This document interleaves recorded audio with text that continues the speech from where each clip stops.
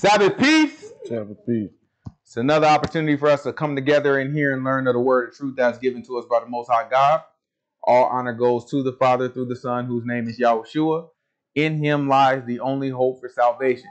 We know that it is obtained by grace through faith, not of works, lest anyone should boast, and given freely as a gift to all who obey him.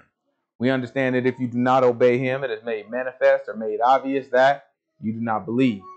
In this state, you should expect no good thing from the Most High. However, anything that you do get, whether it be a gift of tongues, a gift of prophecy, or any supernatural experience that you may have, it can and it will be used against you in the day of judgment. With that said, peace to the saints that are in the room, to the saints that couldn't make it, and the saints watching in on the camera. The only thing we say to them is repent that they might live. And the saints that are far off. What did I say? You forgot that one. And the saints that are far off. You know what I mean? But everybody else, repent. That's the best thing for you. What repent mean? Turn away. You got to turn away from sin. Which sin? All sin. Right. Great. All sin. Every one of them things. You know what I'm talking about? Some people think repent. Boy, I repented from that sin. I mean, that's cool, but that ain't what the Most High God talking about. I repented from this particular sin. I mean, that's good, right? But that ain't what the Most High God talking about. You got to turn from all of it. And then what you got to put your face towards? Faith toward God. Faith towards God. You repent from sin, you turn from sin, and put your faith towards God. You do that, man, you in a good place. You in a good place. But you know what the hardest part of that is? Turning from sin. Right? You get into a place where you love it. You're trapped by it. Right? You can't stop. You want to stop, but you feel like you can't stop. Right? That's the hard part. Sin is the hard part. You know what I'm saying? And once you make that decision in your brain, you just do it. Oh, it's coasting after that. All right? It's coasting. All right? You settle in your spirit that you're going to follow the Most High God. You coasting after that. It's an easy way. It's an easy way. You know what I'm saying? It's a light burden. The heavy burden is carrying around that sin. All the stuff that, you know what I'm saying? All the stuff that follow you around all your life. That's the heavy burden. Right? What?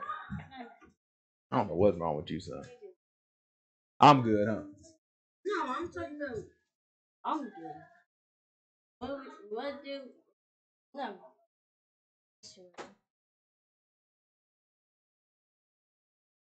I don't know what's wrong with your son. Yes, he is, but ain't sleep. That's why he delirious. Go ahead. I know what you want to say. Go ahead. What did we learn about it? Last week. Can't even get it right. He been sitting there trying to say it. He try, you know what I'm saying? He trying to take my lines so much he can't even say them right. Yes, I can. Here we go. You and TJ, both of y'all hate her. So what we learned about the week before last? Because last week was Passover, boy. Oh, yeah. It take a long time to get where I am. I remember we were talking about the week before. 2 weeks ago. Yeah. Yeah, smart guy. Don't nobody remember? King Solomon? King Solomon. King Solomon? You don't remember King Solomon? I do, but how many wives King Solomon have?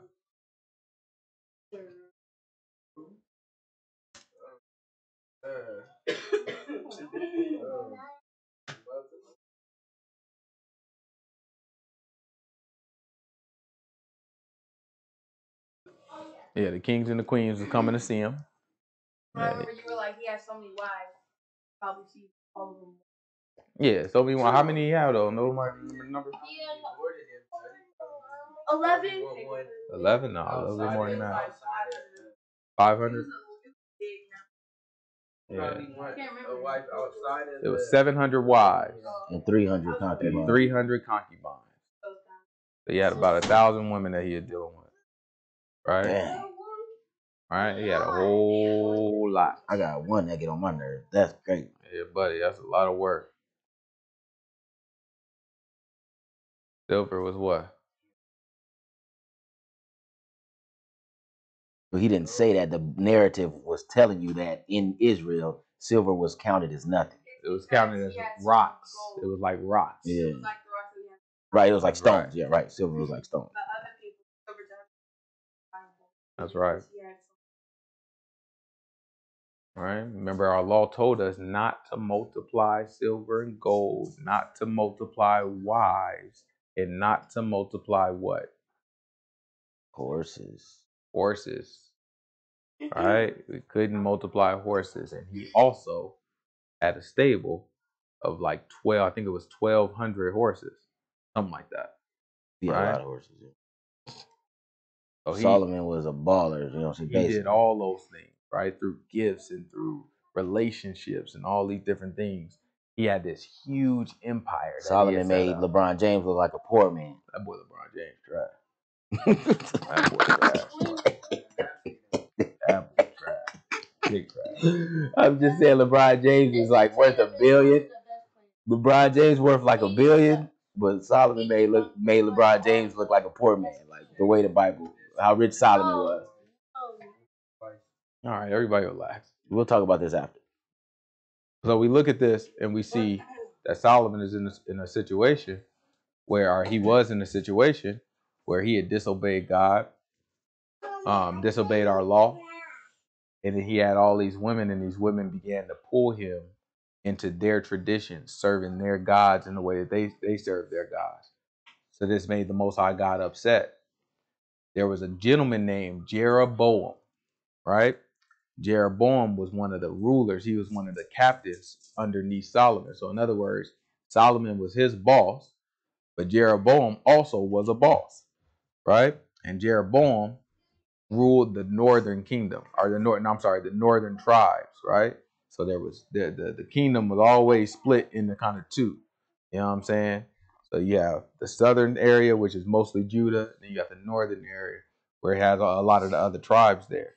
So Jeroboam, when he started to kind of, you know what I'm saying, have a little beef with Solomon, you know what I'm saying, he was caught by one of the prophets, and the prophets told him, you know what I'm saying, like, listen, man, you know what I'm saying, he ripped his jacket, tore it into 10 pieces, you know what I'm saying, or tore it into pieces rather, and then gave him 10 pieces. And the prophecy was that he would take 10 of the 12 tribes of Israel, right? So then Solomon, because Solomon is wise, he saw the play. And he went after Jeroboam to kill him, right? But Jeroboam escaped. He went into Egypt, right? I forget. Hold on. He went down south. We'll say he went south. You know what I'm saying? And when he went south, you know what I'm saying, Solomon continued on. Then eventually Solomon died.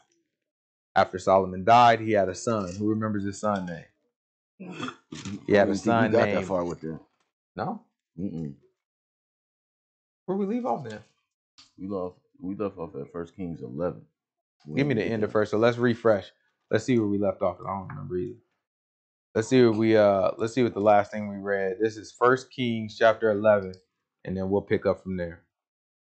It's 1 Kings chapter 11. Give me, I don't want the last 30. verse. Verse 30 is what I want. Yeah.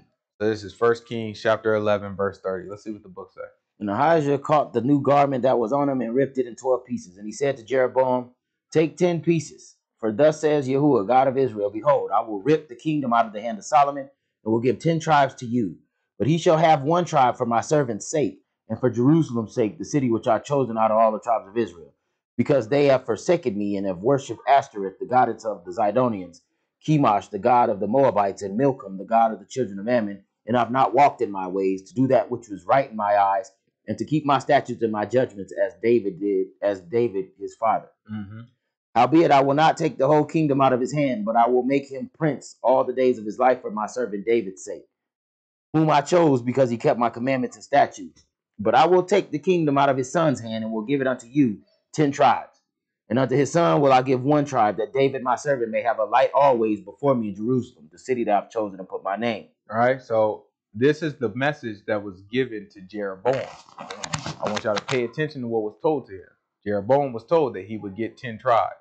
He was told that Solomon would not have the kingdom ripped from him while he was alive, but he would rip it from his son. Okay? Then after that, he said, but he's not going to take everything away from him. He's going to keep Judah for him, the place that God chose to have his name. So Jeroboam is being told right now, hey, you're gonna get a whole lot of this kingdom. Yeah, he ran over to Egypt. He went to Egypt? Mm-hmm. So you're gonna get a whole lot of this kingdom, right? But you're not gonna get the whole thing. The place where my temple is, where my name is chosen, the place where I am, you're not gonna get that. From a king standpoint, you have to think about this. We're all the same people, but now we being split. That means I got family down there. You know what I'm saying? It's like technically like North Town and West Side. You go back far enough, we family. We the same type of people, right? We just in different, think of it like different cities and different states, right? So he's saying you split. So in his mind, he's thinking about, oh, okay, I get this part of the pie. But what part of the pie do you think might feel like is better? The part that is more people, maybe, but it doesn't have the place where the Most High God had his name. So it don't got the big, you know what I'm saying? Think of it like, you know what I'm saying? It's like you can have a city. What you want? The strip? You want the part of the city that got the strip, or you want Northtown? Strip. You gonna want the strip, right? So you looking at Solomon. Solomon still got the strip, right? So he's telling, well, technically Solomon's son, right? Still got the strip. So Solomon, while he living, nothing gonna be ripped from him. So what you think Jeroboam about to do? Let's see.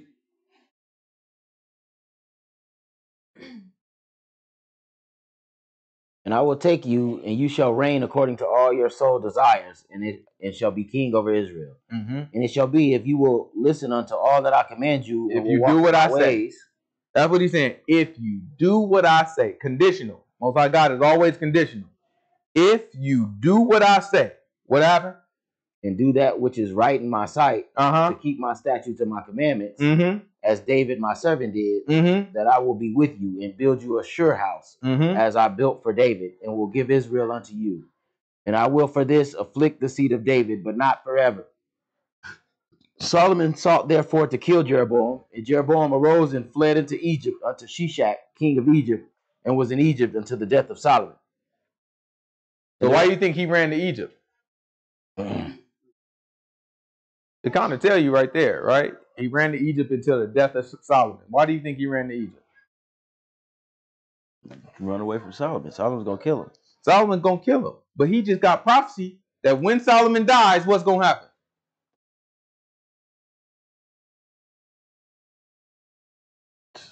That's crazy. Say it.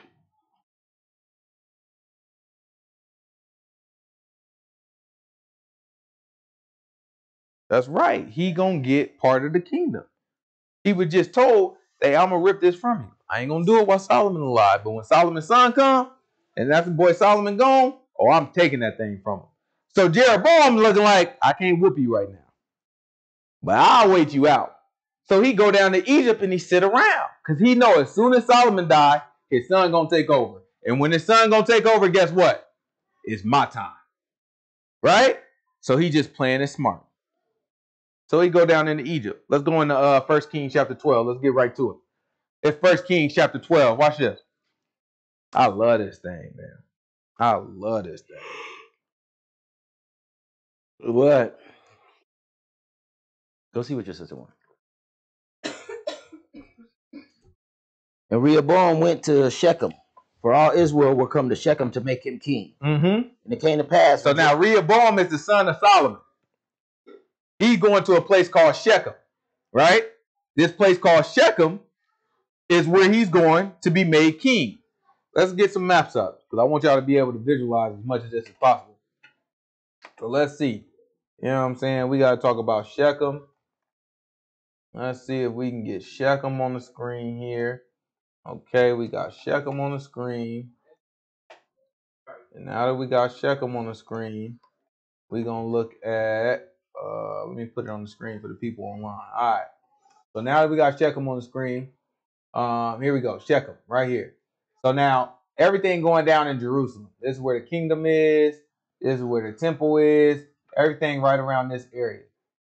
But Rehoboam went into Shechem. This green area is the area that Jeroboam was working for Solomon now. You know what I'm saying? Don't get it twisted. He's working for Solomon, but he was responsible for that area. So think of it like, you know what I'm saying? You got a manager, and underneath that manager, you got a supervisor. Or you got, you know what I'm saying? You got like a vice president of the company, and underneath that vice president, you got like a manager or something like that, right? So Jeroboam was the manager or the supervisor of that green area, right? Jeroboam said, no, I'm getting out of Dodge, and he came down here. You know what I'm saying? Egypt is, you know what I'm saying, off the chart, but over here. So he came down here. So Rehoboam said, I'm pretty cool with Jerusalem, but now I'm about to be made king. So he did it in a political way. He said, let me do it in the northern tribe instead of staying where I am. It was a wise move, right? If you're going to be king, you want to show love to everybody, right? So he went ahead and went to Shechem. Let's see what happened.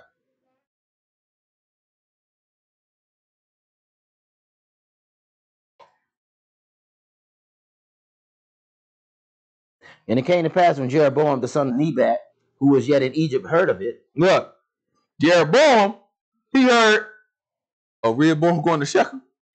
He about to be made king. When he heard of it, he was like, oh man, somebody load me up a darn donkey, a darn horse.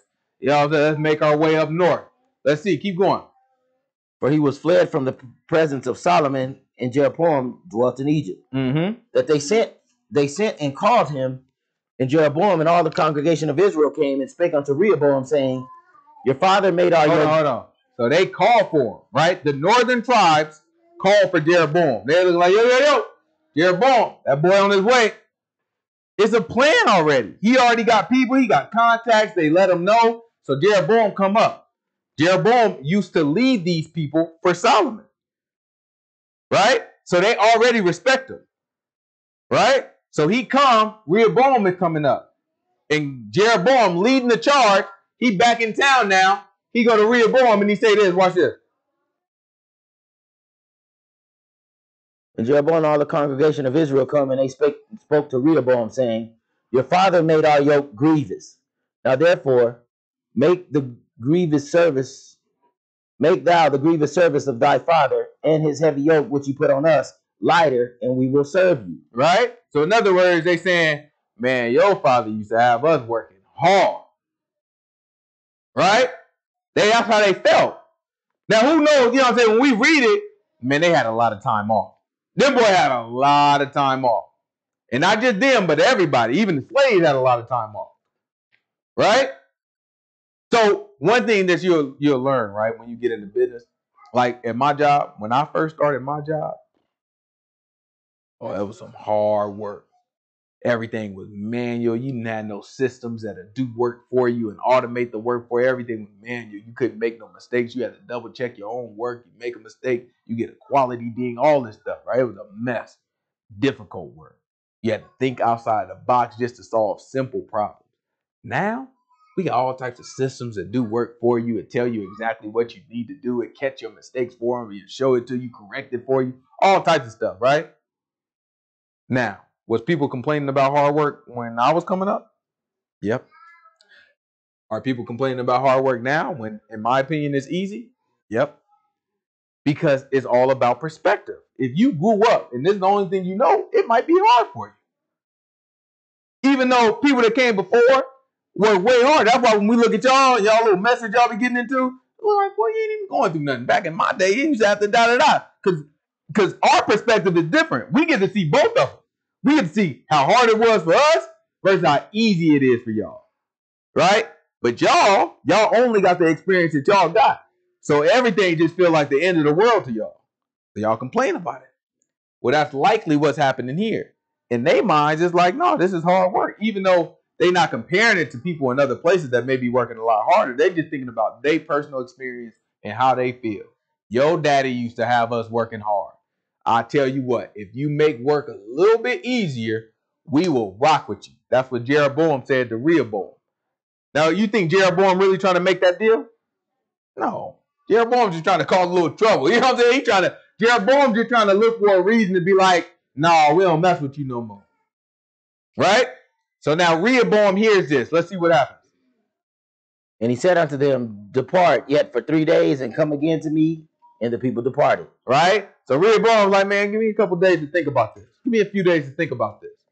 Right? So all the people left. He was like, man, I'll talk to y'all when y'all get back here. I'll give y'all some type of decision, whether I'm going to lighten up the load for you or not. Right? So Rehoboam, you know what I'm saying, he took a couple days to think about it. Let's see what happened. And King Rehoboam consulted with the old men that stood before Solomon his father while he yet lived. Now, Rehoboam ain't a young kid. He like 40 years old. Right? So this is a grown man. But at the same time, he got respect. You remember, his daddy was one of the wisest men ever. Right? So he's looking at it like, all right, let me talk to some of the people that was around my dad. So he took the counselors that was around his dad, that gave his dad advice and that made decisions with his dad. He asked them, how should I handle this? Let's see what happens. How do you advise that I answer this people? And they spake unto him, saying, if you will be a servant unto this people this day, and will serve them, and answer them, and speak good words to them, then they will be your servants forever. But he forsook the counsel of the old men which they had given him, and consulted with the young men that grew up with him, and which stood before him. Right? So now think about it. This man, he got a little bit more experience. He probably get to travel to other, you know what I'm saying, other places and see how other kings treat their people and all that. So just imagine, he kind of looking at it like, boy, I done been over to Edom, and people work way harder in Edom. Right? I've been to Egypt a couple times. People work hard over in Egypt. And y'all complaining about this? So when the old man is like, yo, if you listen to them and just lighten up their load, them people will rock with you. He probably looking at that like, man, listen to that mess, you know what I'm saying? So then he went to the boys he came up with. Right? Watch this. And he said unto them, what counsel do you give that we may answer these people who spoke to me, saying, make the yoke which my father put upon us lighter? Right? So he went to the people he came up with, some people probably closer to his age, not these super older dudes that was his dad's age. He's closer to his age, and he asked him, he's like, what y'all think? How y'all think I should respond to him? And watch what his friend said. And the young men that were grown up with him spake unto him, saying, this is what you say unto the people that spoke unto you. Look, he said, look, this is what you should say to him. Watch this. Saying, your father made our yoke heavy, but make it lighter unto us. Thus shall you say to them, my little finger shall be thicker than my father's loins. He said, look, my pinky finger gonna be bigger than my father's midsection. You know what I'm saying? I ain't gonna talk about what he really talking about. You know what I'm saying? But he said, my little pinky finger gonna be bigger than my daddy. Right? Watch this. And now, where my father laid you with heavy yoke, I will add to your yoke. He said, look, you thought my father put something on you. Oh, I'm gonna put a little bit more there. Right? Watch this. My father chastised you with whips, but I will chastise you with scorpions. Y'all got out of line with my daddy. He might hit you with a whip. I'm gonna put scorpions on your butt. In other words, he's saying, I'm taking it up a level. Right? Whatever y'all thought was bad, it's about to get worse there. Right? He's telling them. So now a supervisor or a king might take this approach if he felt like people were like ungrateful or something like that. So you like, oh, you keep talking, it's gonna get worse. What does that remind you of? What do y'all remember that was like this in the Bible? What was like this? The wilderness. Wilderness before the wilderness. Y'all remember we was in Egypt? Oh, you're the taskmaster. Right? We was in Egypt, we kept on talking. Now you got to find your straw and your brick. Kept on running our mouth, right? Trying to talk about, let us go out there. And they, you know what I'm saying, they got mad at us. They look like, oh, okay. Obviously, y'all got a lot of idle time. Right? Obviously, y'all got a lot of extra time to be coming up, banding together, trying to create a darn union, talking about, let's go out here and let's go worship our God. Whoever it is y'all character is. Right? So I'll tell you what. Instead of us providing straw for you, right? You go find your own darn straw. Right? Not only do you have to make the bricks, but now you got to find the material to make the bricks on your own. And you need to do it in the same time that I gave you to begin with. Right? So that's kind of the approach that we're taking. Like, oh, since y'all got so many complaints, we're going to make it worse. And that's what's happening here too. He's like, oh, well, if y'all got complaints to make, we're going to make it worse. We're going to take it up a notch. If you know the scripture, you might be able to avoid that. All right? When you look at the scripture and you look at the history, you're like, That would make me seem more like Pharaoh than it would like any of the kings that came before me, right? You might take a different approach. That's why it's important to know our history and know the scripture. Because when you do that, you can kind of compare yourself and see where you align. You can kind of measure and see, I got examples that come before me. Where do I fit in all this? How can I take information from that and make a better decision in my life? Right? Remember, Solomon always prayed for the wisdom and the understanding to lead the people. We ain't got no scripture that Rehoboam, his son, did the same thing. His son just went to his friends. And his friends was like, no, go hard on them boys. Watch this. So Jeroboam and all the people came to Rehoboam the third day, as the king had appointed, saying, come to me again the third day. And the king answered the people roughly, and forsook the old men's counsel that they gave him, and spake unto them after the counsel of the young men, saying, my father made your yoke heavy, and I will add to your yoke. My father also chastised you with whips, but I will chastise you with scorpions. That's why the king did not listen unto the people, for the cause was from Yahuwah, that he might perform his saying, which Yahuwah spake by Ahijah the Shilonite unto Jeroboam the son of Nebat. When they say the Shilonite, it means he's from a place called Shiloh. In Ephraim. All right? So in Shiloh, that's the first place where our tabernacle went, where the Most High God put the tabernacle. And then after that, it was carried, a couple things happened, but after that, it was carried down to, the ark at least was carried down to Jerusalem. And then the temple was constructed around that. All right? Keep going, watch this.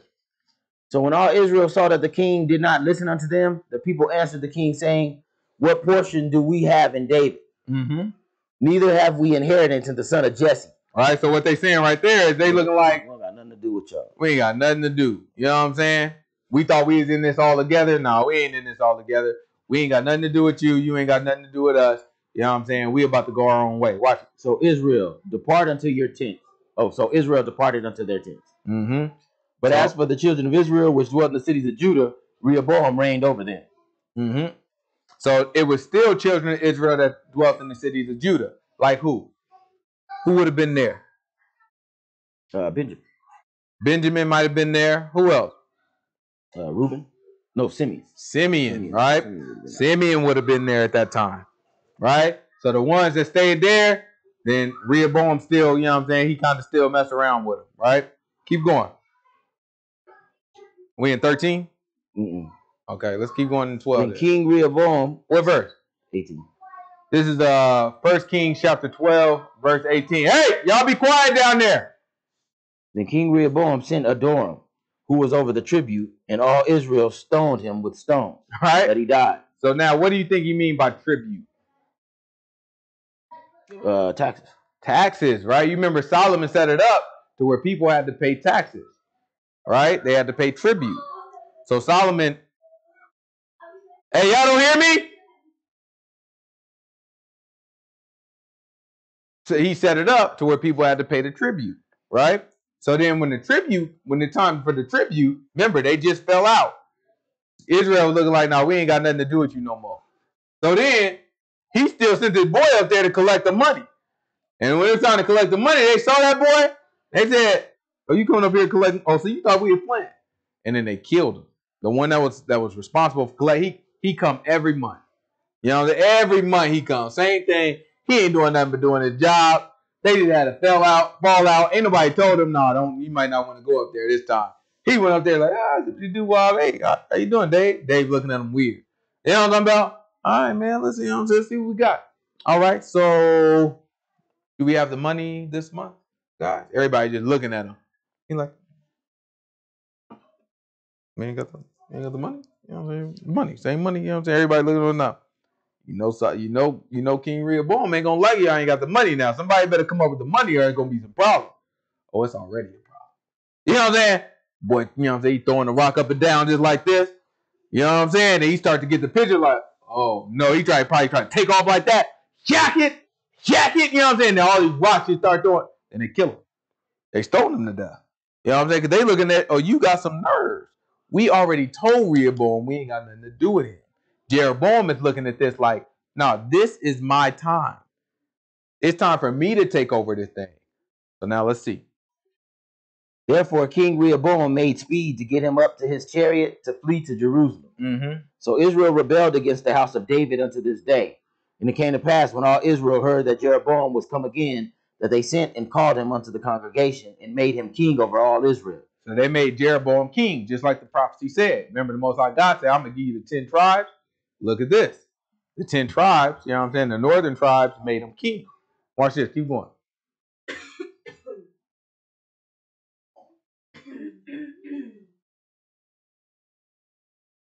There was none that followed the house of David, but the tribe of Judah only. Mm-hmm. And when Rehoboam was come to Jerusalem, he assembled all the house of Judah and the tribe of Benjamin, 180,000 chosen men. Right? So now you had Judah that automatically is rolling with Rehoboam. But Rehoboam actually ended up convincing Benjamin to stay with him too. Right?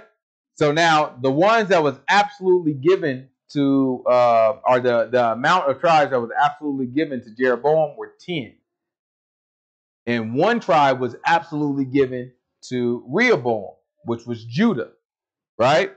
So that left one tribe out, right? 10 plus 1 equal 11, and there's 12 tribes, right? So that left one tribe out that wasn't accounted for, right? That tribe, you kind of look at it like that tribe was up for grab. Whoever talked to me first, you know what I'm saying? Whoever talked to me first, get it. So Rehoboam went to Benjamin like, yo, because they next door neighbors, right? They went to Benjamin like, yo, is anybody over here in Kish? Yo, so them boys tripping up north. Y'all with me or what?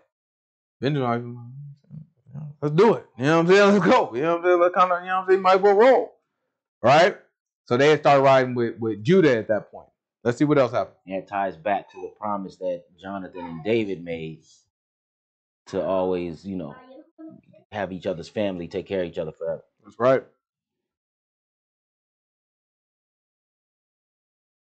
In Jerusalem, he assembled the house of Judah with the tribe of Benjamin, 180,000 chosen men, which were warriors to fight against the house of Israel, to bring the kingdom again to Rehoboam, the son of Solomon. Mm-hmm. But the word of God came unto Shemaiah, the man of God, saying, speak unto Rehoboam, the son of Solomon, king of Judah. Right? So Rehoboam, he getting the armies together. Like, oh, no, I need the baddest boys out of Judah. Benjamin, I know y'all got some bad boys. Y'all still got them boys that sling the rock. Bring them boys on. You know what I'm saying? Let's get these boys, right? He getting the people all round up, probably giving them a nice speech. They thought that they could depart from us where we have the temple of the Most High God, getting the people all round up. They're like, let's get them. Then all of a sudden, Shemaiah come out like, yo. Let me get a word with you. Most High God spoke to me. Let me get a word with you. You know what I'm saying? Rehoboam like, give me a second. I need to talk to Shia. You know what I'm saying? Shemaiah. Right? Let's see what happens. Speak unto Rehoboam, the son of Solomon, king of Judah, and unto all the house of Judah and Benjamin, and to the remnant of the people, saying, thus says the Lord, you shall not go up, nor fight against your brothers, the children of Israel. He said, you shall not go up, nor shall you fight against your brothers, the children of Israel. Right? Most High God said, don't do it. Let's see, what else? Return every man to his house, for this thing is from me. Right? So he said that in front of everybody. If he just whispered to Rehoboam, what do you think Rehoboam might do? You know what I'm saying? Well, I don't know if that really came from God. Let me talk to it. But no, the prophet came and said it in front of everybody. Then he told the people, he said, every one of y'all return to your tent. This thing came from me. In other words, this thing came from God. Right? The reason why this split happened, that's what he's saying when he said it came from God. The reason why y'all upset, the reason why the split happened, the reason why they rebelling against Judah, it came from God. Right? So it ain't nothing for y'all to be fighting over. I'm the one who would fight me. If y'all, that's basically what God tried to tell them. I'm the one who did this if you mad. Right? Let's see. Keep going. And they listened to the word of the Lord and returned to depart according to the word of the Lord. Mm-hmm. Then Jeroboam built Shechem in Mount Ephraim. So now let's look at the map again, right? So remember, he went to Shechem. That's where Rehoboam went. Rehoboam went to Shechem to be made king. Right? So immediately the first thing that Jeroboam did is what? Let me build up Shechem then. Because Jeroboam got to put a name for himself in these places. So Jeroboam was like, all right, let me build up Shechem. What else did he do? And Jeroboam sat in his way and dwelt therein and went out from there and built Penuel. Right? So now, Jeroboam's kingdom is where? In Shechem. Right? Listen to what he said. he built up Shechem, and then what else? And dwelt there, and He went out dwelt from there. So in other words, he lived there, and then he did what? And he went out from there and built Peniel. And he went out from there, right? So this is where he set up his own house, and he dwelt there. He lived there. Then that's where he left from, and then he went to Peniel, right? Watch this. And Jeroboam said in his heart, now shall the kingdom return to the house of David. If this people go up to sacrifice in the house of Yahuwah at Jerusalem, then shall the heart of this people turn again to their Lord, even to Rehoboam, king of Judah, and they will kill me, and go again to Rehoboam, king of Judah. Right? So now think about what he's saying.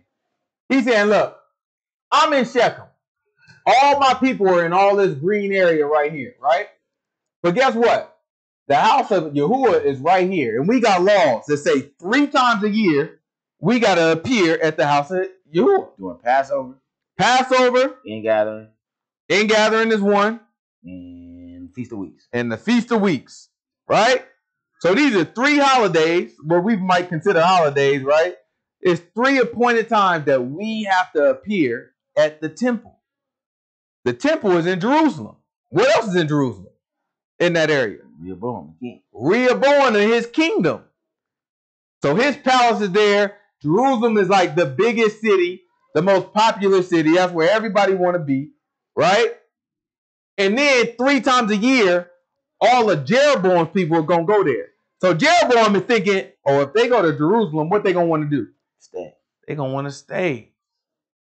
They're going to be going into this man's kingdom. I'm at war with this man, low-key, right? I just killed the person that's supposed to be collecting taxes, right? So in his mind, I'm kind of at odds with him. We kind of got issues right now, right? If my people go there trying to serve God, then we're going to be in a situation where I'm going to lose every one of them because people are going to be coming from way up here and they're going to be going down to Jerusalem. They'll be coming all the way from over here and they're going to be going down to Jerusalem. They're traveling across the sea. They're going to be going down to Jerusalem, right? And so he's looking like that's dangerous. So he came up with a plan. Let's listen to his plan. Let's see what he got. If this people go to sacrifice in the house of the Lord at Jerusalem, then their heart shall turn to the people again, to their Lord, and unto Rehoboam, king of Judah. And they will kill me, and go again to Rehoboam, king of Judah. Whereupon the king took counsel and made 2 calves of gold, and said unto them, it is too much for you to go to Jerusalem. Behold your gods, O Israel, that brought you up out of the land of Egypt. Right? He said, it is too much for you to go to Jerusalem. So he said to keep them from going to Jerusalem, to go to the temple of God, to pray to God and speak to God and do all these things. He said, no. I have another idea. He made 2 golden calves, right? And he said, behold your God that brought you out of Egypt. Where'd he get that from? That's right. He got it from Moses. He got it from Aaron. But you put that on Moses. Right? Grab, let's get it real quick. Grab Exodus. Good job, though. Grab Exodus chapter 32. It's Exodus chapter 32. Give me verse 1. What you over there doodling? He ain't paying attention, that's for sure. So when we ask him these questions next week, you're going to be like, You know what I'm saying? Let me look at my notes, and then you're going to see a bunch of scribbles on there from when he was doodling. this is a little fishy. It's a little hot, ain't it? Y'all a little hot? A little bit. Yeah. Yeah, you know, there ain't a little, you know what I'm saying, toasty in here. It's not that hard, but it's I thought he was proactively going up to turn off the air. I'm about to say, you know, you all right. You know what I'm saying? You know how to work the air? Yeah, go ahead and put a little air. You know what I'm saying? And when the people saw that Moses delayed to come down out of the mountain. You can't trust these boys, man. I'll tell you. I don't know what's wrong with these boys. It's like they brain don't even work on. That ain't crazy. Anyway, let me see what we got. And when the people saw that Moses delayed to come down out of the mountain, the people gathered themselves together up unto Aaron and said unto him, up, make us gods which shall go before us. For as for this Moses, the man that brought us up out of the land of Egypt, we wot not what is become of him. And Aaron said unto them, break off the golden earrings which are in the ears of your wives, your sons, and your daughters, and bring them to me. And all the people broke off their golden earrings which were in their ears, and brought them unto Aaron. And he received them at their hand, and fashioned it with the graving tool, after he had made it a molten calf. And they said, these be your gods, O Israel, which brought you out of the land of Egypt. So you see where Jeroboam got it from. Jeroboam quoted scripture. You have to understand that. He quoted the book. He quoted where Aaron said, these be held up golden calves, just like Jeroboam did, and said, these be your gods that brought you out of Egypt. So Jeroboam was smart enough to use scripture to find something that people at least were familiar with to say, this is what caused us to stumble in the past. Well, maybe I can use this to replace the temple, right? To replace the Most High God. And he did this in the interest of keeping the people from going back to Judah. However, if he would have listened to the prophet, because the prophet said, if you do what I say, your kingdom will be all right. Now, if he would have trusted in that, he would have known that his people would have came back to him after going to serve God in Jerusalem. All right, but that when people say just trust God, that's what they're talking about. When the Most High God tell you to do something, and the way the Most High God tell us to do something is in this book, right? But when the Most High God have a commandment out, that you do the commandment, even when it look like this ain't gonna work out for me. Even when it look like this might be a bad idea, you still say, but Most High God told me to do it, so you go with it. It might feel good to do something wrong, but guess what? No, Most High God told me not to do it. Right? That's what trusting God is. Had he trusted God in that way, he'd have died. He'd have had a kingdom established. Just like David. That's what the book said. Just like David, he'd had a kingdom established. So we'd had Judah and we had Israel, and we'd had this kingdom that continuous with both of them. No. Right? We gonna see that Jeroboam gonna die, and he don't get to pass his kingdom down to his kids.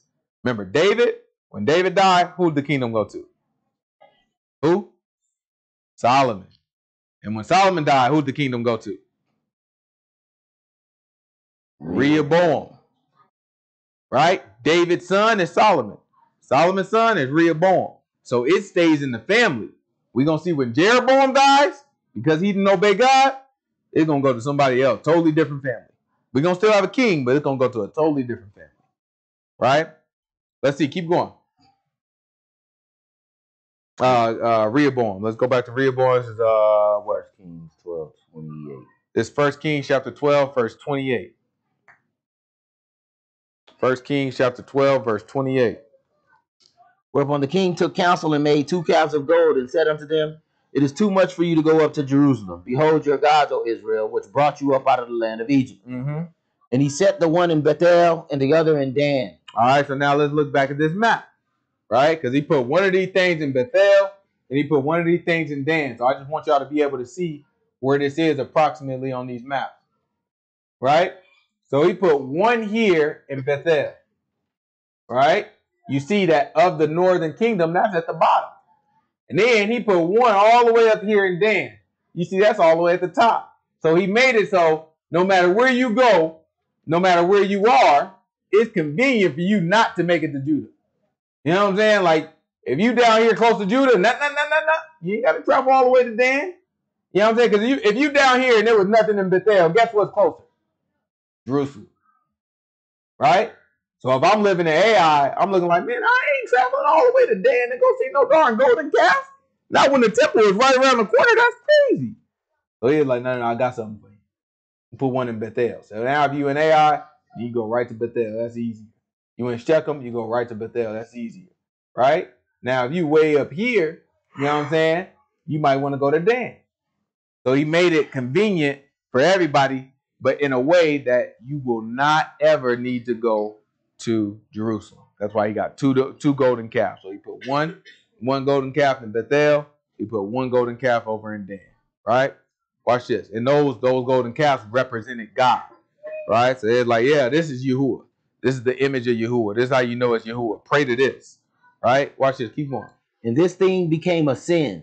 Mm-hmm. For the people went to worship before the one, even unto Dan. Mm-hmm. And he made a house of high places and made priests of the lowest of the people, right? Which were not of the sons of Levi. So who's supposed to be the priest for us? Who's supposed to be the priest? You know what I'm saying? What you got to do? What family you got to come from to be a priest? You know this one, boy. I don't even know why you over there playing. I'm talking to TJ. Your buddy should know too, but I'm talking to TJ.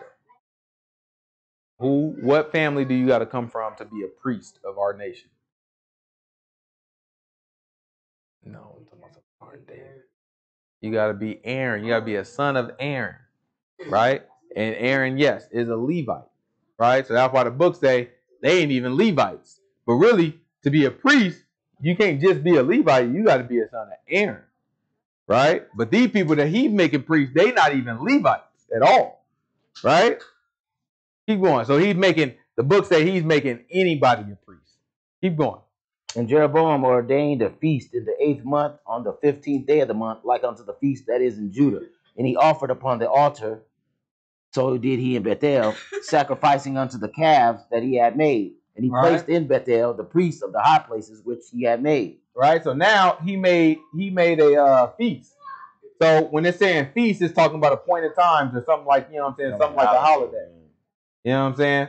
So now let's look at the holidays. I want y'all to be able to see the days that the Most High God actually set up, right? So if we look at the days that the Most High God actually set up, we got a day here on the 15th day of the first month, Abib, right? So this is the first month, Abib. And then on the 7th month, we have one on the 15th day, right?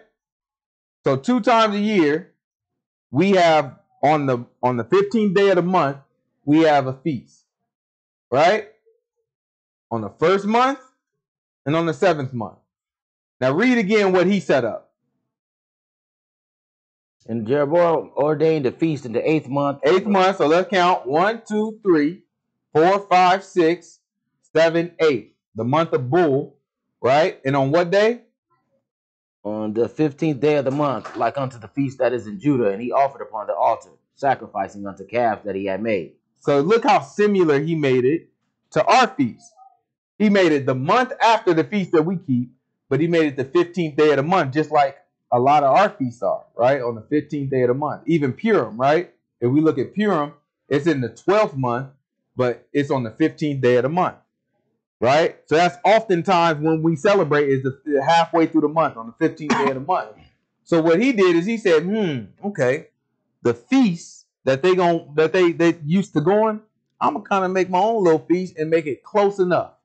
Right? I'm gonna make it close enough that, you know what I'm saying, it'll feel just like the real thing.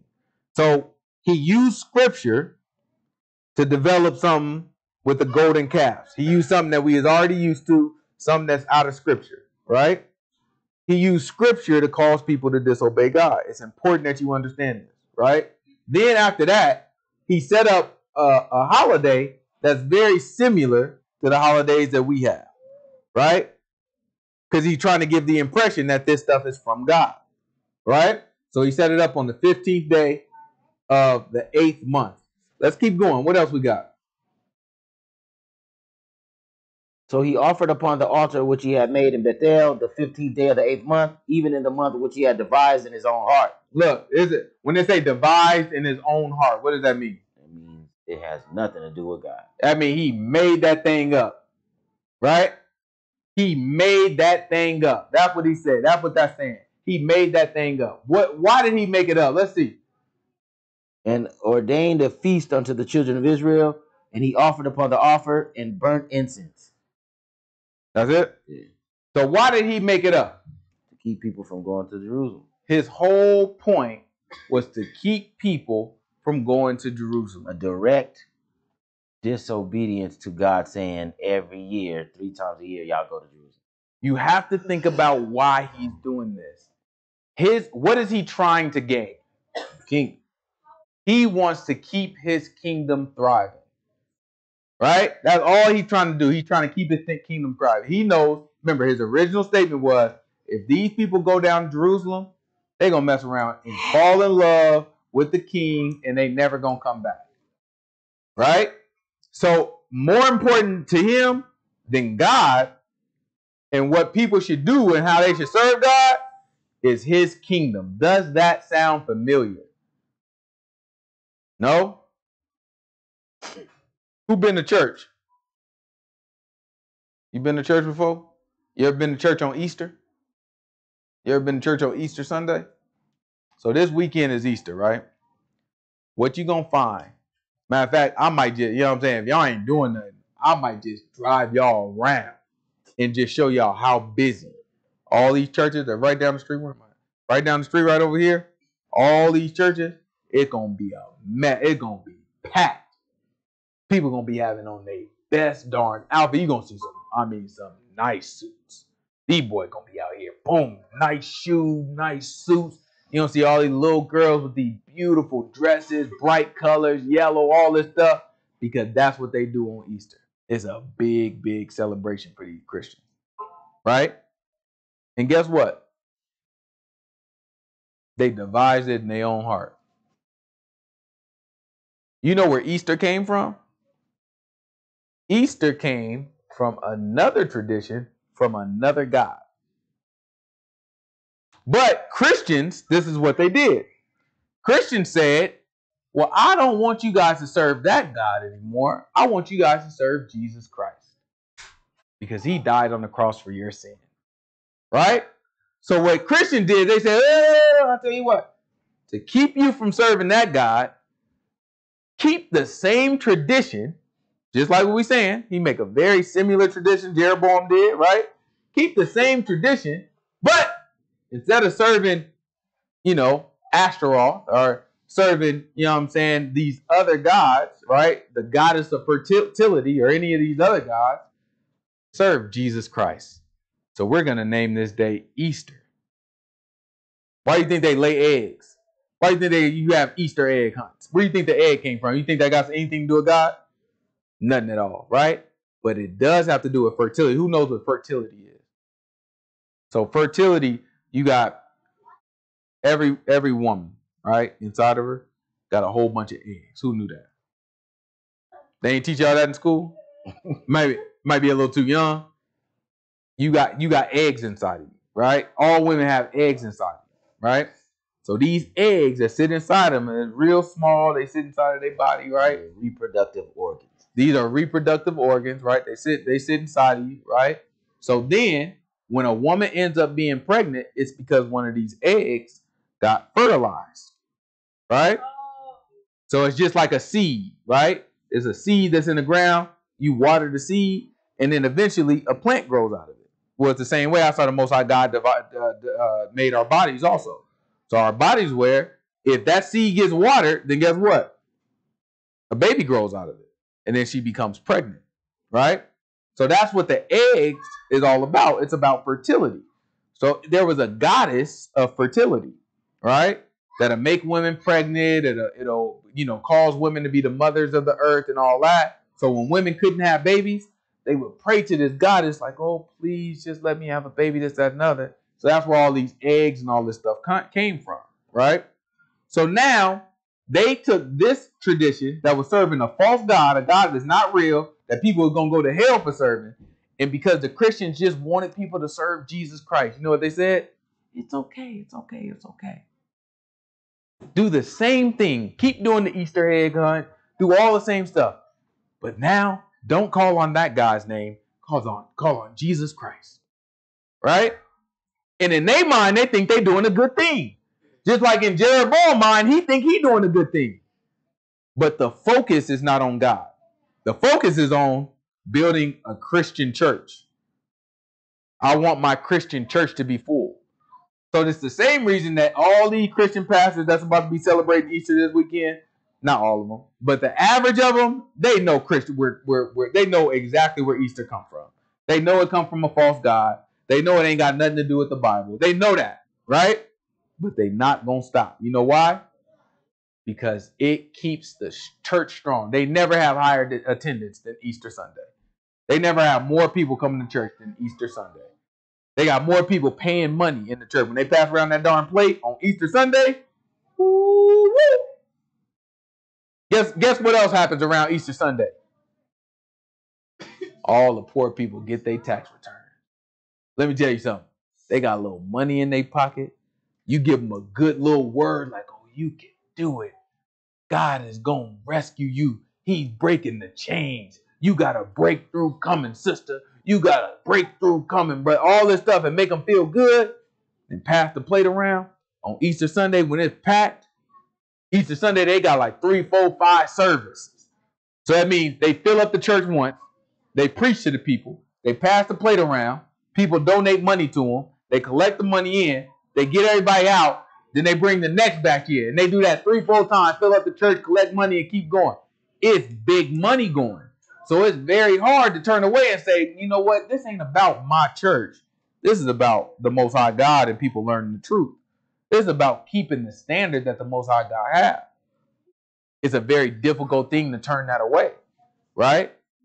But somebody got to do it. If you don't, then you just like Jeroboam. Because Jeroboam created the holiday just like the Christians did. Like, same thing with Christmas. Do you think Christmas got anything to do with the book? Nah, nothing at all. Nothing at all. No, they took all those traditions from something else and they try to make it similar to God by just saying, oh, it's about Jesus Christ and it's his birthday. Ain't got nothing to do with no birthday. Right? Ain't got nothing to do with nobody's birthday. It's a copy of an old tradition from serving other gods, and they just wanted the people who serve those gods to still feel comfortable and to not uproot their traditions. So to make it easy for them, keep doing your same traditions. Just call on Jesus now. Right? All this stuff is wickedness and confusion. Right? That's why we try to stay away from this stuff, because it keeps you from getting to God. Just like Jeroboam did. He kept people from getting to God. He said, no, just go to Bethel. You ain't got to go to Jerusalem, go to Bethel. And spiritually, the same thing is happening to us. Right? Spiritually, we trying to go to Jerusalem. Right? But that's not happening for us. We being stuck in Bethel looking at golden calves. We're going all the way to Dan looking at golden calves. Right? It's time for us to break free of that stuff and learn the truth. Understand the truth and celebrate the truth. Right? That's why we kept Passover last week. We ain't about to keep these people. So you think I'm going to mess around with them darn Easter? What's wrong with these people? We got the truth. What I'm going to go back to some lies for? That's craziness. We're going to eat good for some Passover and we're going to have some fun. We're going to keep moving. In a couple weeks, now we got to start counting weeks, right? All right, so we had Passover and we had the feast of, the first fruit sheaf waving was last week. So now this weekend is going to be the first Sabbath. Right? It's going to be the first full Sabbath since the Passover week. So we got to count 7 of those, right? And on the 7th Sabbath, the day after that, that becomes the Feast of Weeks. That's going to be the next day that we stay together. It's going to be on a Sunday, the Feast of Weeks, right? Let's keep going. And behold, there came a man out of God out of Judah by the word of the Lord unto Bethel, and Jeroboam stood by the altar to burn incense. Mm-hmm. And he cried against the altar in the word of the Lord and said, O altar, altar, thus says Yahuwah, behold, a child shall be born unto the house of David, Josiah by name, and upon thee shall he offer the priest of the high places that burn incense upon thee, and men's bones shall be burnt upon thee. All right, so now you have a man of God, a prophet. He shows up. He's talking to Jeroboam, because Jeroboam doing all this wild stuff. He went to one of Jeroboam's altar. Where was it? Bethel. He went to the one that was in Bethel, right? That was the one southern, right? So then he went to the one in Bethel. He looked like, yo. All your priests. Oh, remember, he set up fake priests. He was like, all your priests. Oh, them boys going to get lit up, right? Let's see what happened. He's trying to tell Jeroboam what's about to happen, right? A child shall be born unto the house of David, Josiah by name. And upon you shall he offer the priest of the high places that burn incense upon you, and men's bones shall be burned upon you. And he gave a sign the same day, saying, this is the sign which Yahuwah has spoken. Behold, the altar shall be ripped, and the ashes that are upon it shall be poured out. And it came to pass, when King Jeroboam heard the saying of the man of God, which he cried against the altar in Bethel, that he put forth his hand from the altar, saying, lay hold on him. Right? So now Jeroboam, he the king. So we see this man, this random man talking all this mess, talking to the altar like, oh yeah, altar, I'm going to tell you this. It's going to come a day where these boys going to be burned on your butt. All the priests, they going to burn your butt. They going to burn the priest on the altar. Right? And Jeroboam looking at it like, well, get that boy. You know what I'm saying? He held his hand. He pointing to him like, get him. You know what I'm saying? Y'all go kill him. Right here. Don't let him talking all that mess, disrespecting me. So he threw his arm out there saying, get him. Watch what happens. And his hand, when he put forth against him, dried up so that he could not pull it into him again. Right? So his arm got stuck like that. Right? He threw his arm out there and that thing dried up. You know what I'm saying? To where he couldn't pull it back. So that thing was just stuck like that, all dry. You know what I'm saying? Skin all, you know what I'm saying? Imagine all wrinkled and dried up. You know what I'm saying? Like his whole arm just died, but it's stuck. So he like this. He like, get that boy. He's like, boy, you know what I'm saying? You know what I'm saying? Like, hold on, man. You know what I'm saying? Then he smacked it, you know what I'm saying? He probably smacked his man in the face, like, whoa, back, my fault, boy. He's like, I don't know what happened to this thing. Boy, my bad. I'm trying to fix this thing, right? Watch what happened. The altar also was ripped, and the ashes poured out from the altar, according to the sign which the men of God had given by the word of the Lord. So all of a sudden, then the altar ripped. So now the man of God just said, hey, this is the sign to know everything I'm telling you gonna be real. Because at first, this is just a random guy talking. So Jeroboam said, kill him. His arms were, but he was like, listen, this is the sign that's gonna happen. When that altar ripped and everything in the ashes that y'all been burning on it just starts to spill out, that's how you know when I'm telling you it's gonna happen. So out of nowhere, that thing ripped. His arm stuck like this, then the altar ripped. What do you think the people thinking now? That's a prophet. Oh, that boy is a prophet. Right? That boy bona fide. That's a prophet. Right? So watch this. And the king in Josiah is going to be the one to burn it and get rid of it. But this is way, way later. King Josiah don't show up for a while. Mm-hmm. And the king answered and said unto the man of God, entreat now the face of the Lord your God, and pray for me, that my hand may be restored to me again. All right, so he's stuck like this. And now, after he see that, he looking like, oh, you really do know God. You know what I'm saying? He's like, look, why don't you, ask God to, you know what I'm saying, pray to God for me. You know what I'm saying? Pray that my hand is back to normal, right?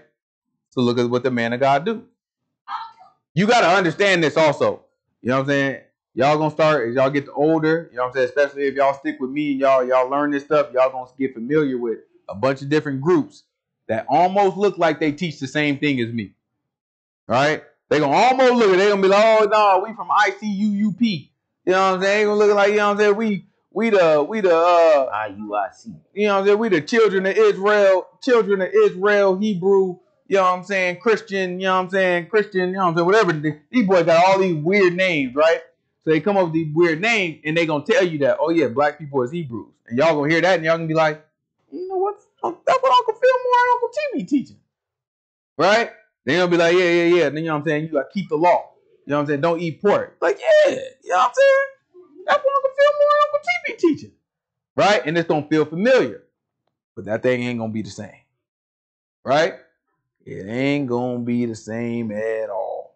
Right? So you're gonna have to know how to separate it, because some people just running their mouth. But it was the same thing. You have individuals, right, that could just walk up out of nowhere and that could tell you, you know what I'm saying, hey, so and so is happening. And then you realize they actually a prophet. And at that point, when people realize you actually a prophet, guess what? They got a different level of respect for you. So then the prophet, the true prophet from the Most High God, is going to handle that correctly. Y'all going to see these people that think they teaching the same thing. You never going to hear me call myself a prophet. And if I do, it's going to be because the Most High God actually told me that. And he ain't never told me that. I ain't never heard from God. I ain't got none of that. All I do is read this book. Right? So ain't nothing special. Ain't nothing crazy. Ain't no hocus pocus. I ain't, you know what I'm saying? I ain't got no vision for y'all. I ain't got no dream for y'all. All I got is book. Right? You're going to have a lot of these other boys that seem like they teaching the same thing as Uncle T and Uncle Philip, that's going to tell you that they prophets. They're going to tell you they apostles. They're going to tell you that they very special people, right? And it's going to come the time that they're going to be talking about these leaders. They're going to be talking about Donald Trump. They're going to talk about Biden. They're going to talk about presidents. They're going to talk about senators and mayors and all these people. And they're going to be white people that they talk about. And these white people one day are going to ask them to pray for them.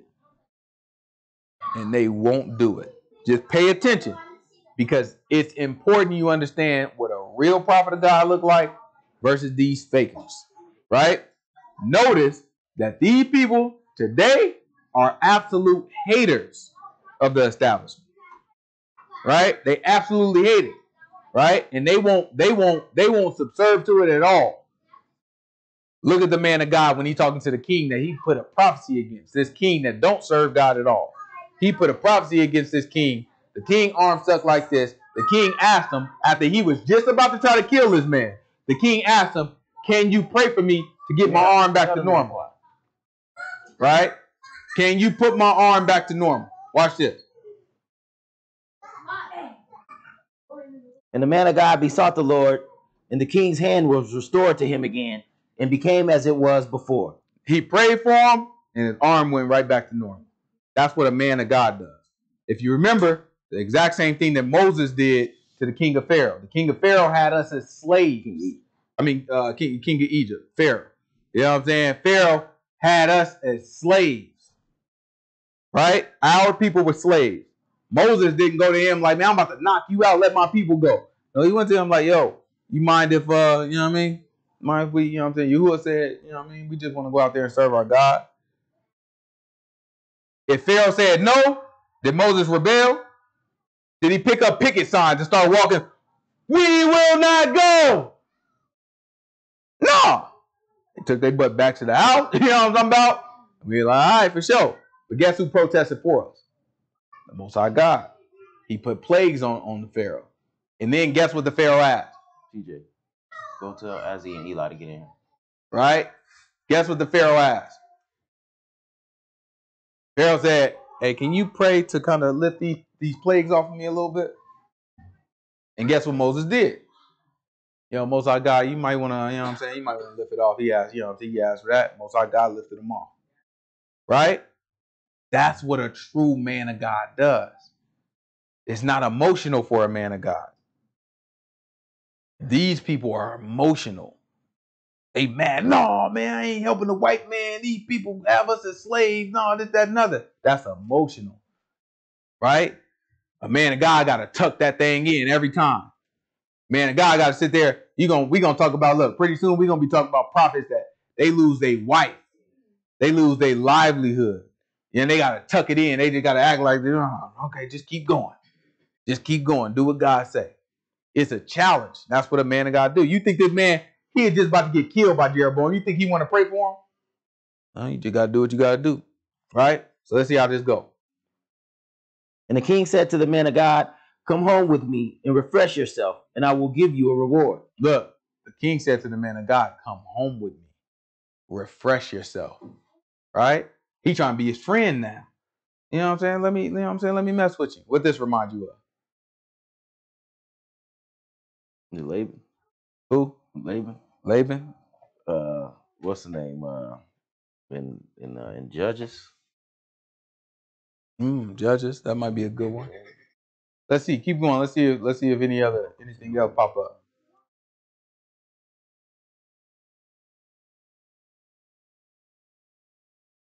And the man of God said unto the king, if you will give me half your house, I will not go in with you, neither will I eat bread nor drink water in this place. He said, look, the man of God said, look, even if you gave me half of your house, that's the king.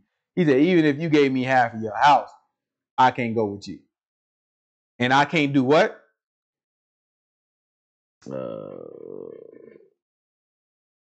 I cannot go with you, neither will I eat bread nor drink water in this place. What that remind y'all of now?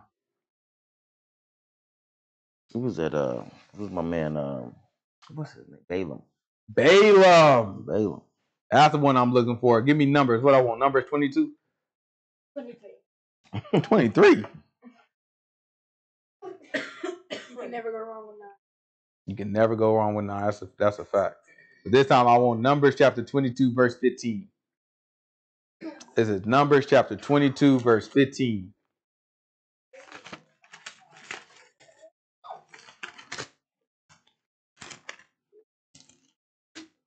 Yeah, Sister Pamela, I like that one too, and Benjamin. You know what I'm saying? Because they did offer him to come on in, right? But look at Balaam. Remember, Balaam was a prophet too, right? And he was entreated by cut it out, boy. And he is entreated by Balak. And Balak wanted him to curse our people. Right? He wanted him to curse our people. And Balaam was like, Nah, I can't do it. But watch what happened. Let's read it. This is Numbers chapter 22, verse 15. Michael, get your butt back over here and sit down. Zakai, sit your butt down. I ask y'all one thing every time, and y'all seem to forget. And Balak sent yet again princes more and more honorable than they. And they came to Balaam, and they said unto him, Thus says Balak, the son of Zippor, let nothing, I pray thee, hinder you from coming unto me. For I will promote you unto very great honor, and I will do whatsoever you say unto me. Right? So Balaam like, look it, I just need your help. Whatever you need, I'll give you great honor, and whatever you ask for, I got you. But watch what Balaam say. Come therefore, I pray thee, curse this people. And Balaam answered and said unto the servants of Balak, If Balak were give me his house full of silver and gold, I cannot go beyond the word of my Lord, of the Lord my God, to do less or more. Right? So it's very similar to what the man of God said. He's like, man, look, if you gave me, he told Jeroboam, if you gave me half your house, right, I can't go with you. Because the Most High God told me, don't drink no water from these people and don't eat no bread from these people. Right? And Balaam said something similar. He's like, listen, if you gave me your whole house full of silver and gold, I can't do nothing more or less than what the Most High God told me to do. Right? But ultimately what happened with Balaam is Balaam ended up going back with him. Watch this. Go to this one might be a little difficult. Give me not 20, give me 23. Give me the end of 23. This is Numbers chapter 23, and give me the end. It should say something about he returned or he I forget what it say, but what it say at the end? Maybe the last 4 verses or something.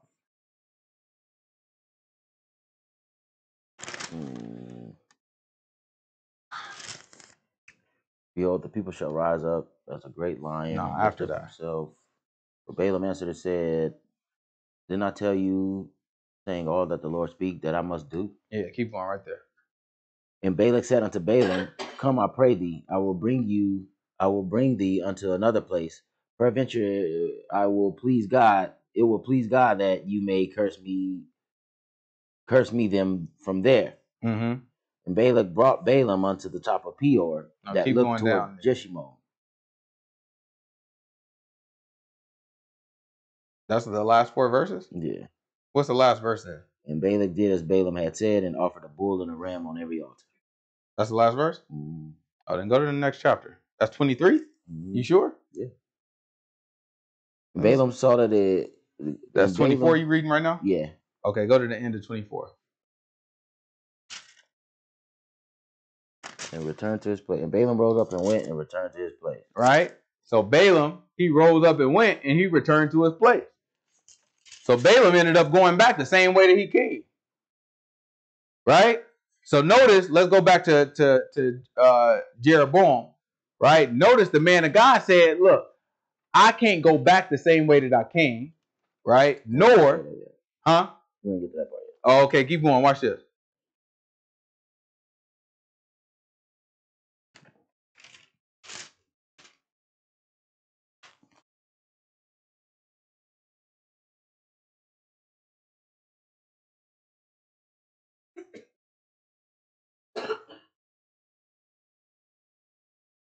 And the man of God said unto the king, If you will give me half your house, I will not go with you. Neither will I eat bread nor drink water in this place. Mm-hmm.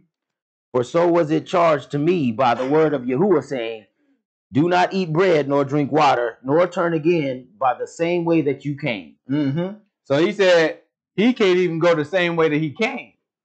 He got to go a different way. Nor can he drink water. Look, grab Deuteronomy. Deuteronomy chapter 23, verse 3. Deuteronomy chapter 23, verse 3. Watch this. Because he said, I can't have bread or I can't water, nor can I can't have water, nor can I go to the same place that I came. Go the same way that I came. Right? Watch this. Deuteronomy chapter 23, verse 3. 6 days shall work be done, but the seventh day of the Sabbath. That's 23? Yeah. Give me 24, verse 3. Oh, my bad. I'm in Leviticus. I was like, wait a second.